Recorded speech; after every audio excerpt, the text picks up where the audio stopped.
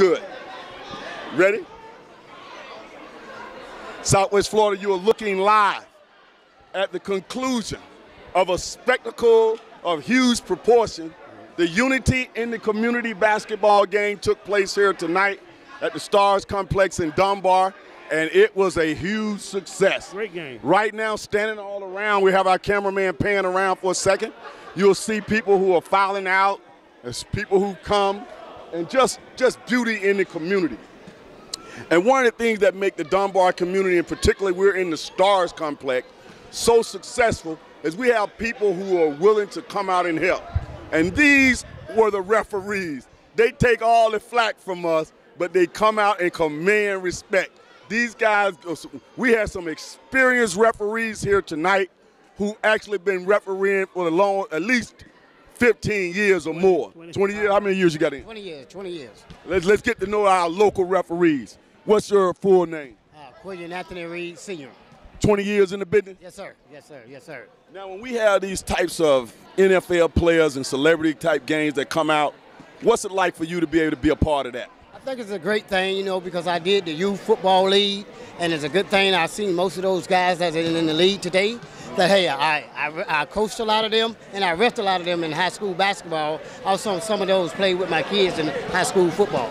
Okay. Now, you only do basketball, or do you do football as well? I only do basketball. I can't do football, but I do basketball. My love of sport. Okay. Keeps you in shape, too? Yes, sir. Always, always. 51 years old. Hey, going strong.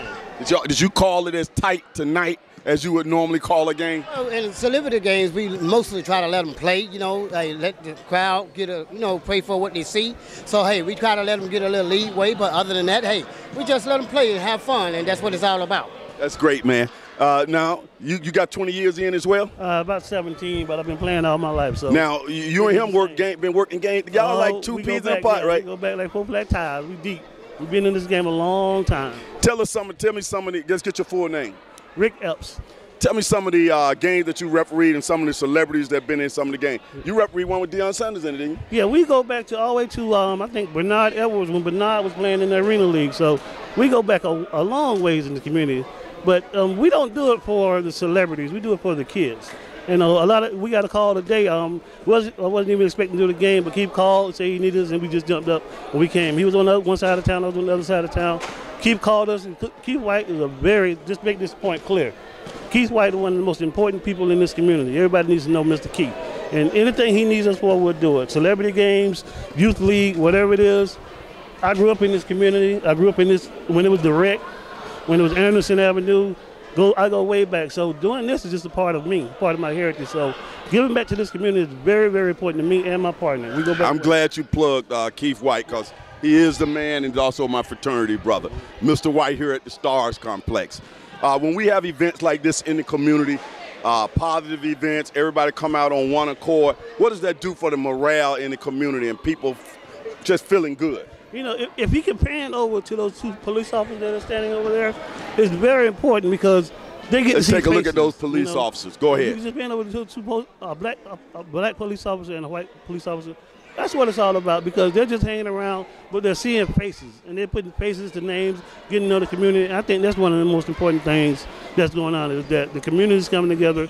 The police officers, Sheriff Digg, Lee County Sheriff's Office, they're all coming together in support, but it's got to be positive things. Every time you hear something about the black community, it's negative, negative, negative Dunbar. And it hurts me in my heart that we don't support our community the way we're supposed to. That's why these little events, you know, we don't get big turnouts, but we always get a good turnout. Mm-hmm. No matter what event we do, there's always a good, solid turnout. And it's not just little kids, it's moms bringing their parents. So I think it's very important that the moms are supporting their kids. We just finished the youth league up here. It had to be at least 100 parents and kids every Saturday morning and every Friday. So that's very important for us to give back because these kids are the ones that's going to be taking care of us in the next 20 years. And I want everybody to know he used to have a little basketball game back in the day. Back in the day. Hey, let them people know I used to play a little ball, man. Yeah, he played a little ball, but yeah, like I ain't played no ball. We allowed him on the A court every now and then when we didn't have enough players. But back in the day, he always had a shot. I'm pretty sure he still got that, though. Let me get back to your compadre here. Yes, sir. What are you seeing now in terms of fundamentals? The kids, compared to when you first started and to now, how has basketball has changed a lot? What are you seeing out there? Well, you know, first of all, basketball have changed a lot. You know, we have a lot of people in the community doing a lot of things with the youth. Hey, Keith, hang around with the for a youth. second, man. As Rick said earlier, I won't get you here. that we have a lot of people in the youth, and they work with them a lot. And with the fundamental, the basics is the key to all success in anything that you do. So, I mean, if you take your time to, you know, teach the basics, you can do anything in life. So, you know, we always start with the basics. The basics is fundamentals that go with you throughout life, anything that you do, though. Do you still see youths who come up to you, now they're adults and everything, say, hey, man, you used to be my referee here. How that make you feel, man? Always. I get them come up to me and say, Coach Reed, hey, you that ref me, your partner over there, Rick. I mean, hey, it feels great. You know, like I say, we do it because of the love. Our kids played the game, and it's all about helping each other out, and it shows that we have a community that we all love each other, and it's not just about, you know, hey, destroying one another. We do love one another. Just some people show it in a totally different way. Man, this is so cool for me to talk to the refs, and they actually refereed some game that I played in back in the day as well. Fundamentals, how are you seeing the game change over the years? Well, honestly, the fundamentals are lacking. And that's because of the way the game's changed. I mean, you don't have low post players anymore. Everybody wants to shoot a three, okay? The coaching isn't where it's supposed to be. You know, everybody wants to blame the next person. That ultimately, nobody wants to take it, you know, take advantage of the games that's being given now. But the truth of the matter is there's more kids playing basketball year-round now. Really? And more kids playing basketball and less kids on the street.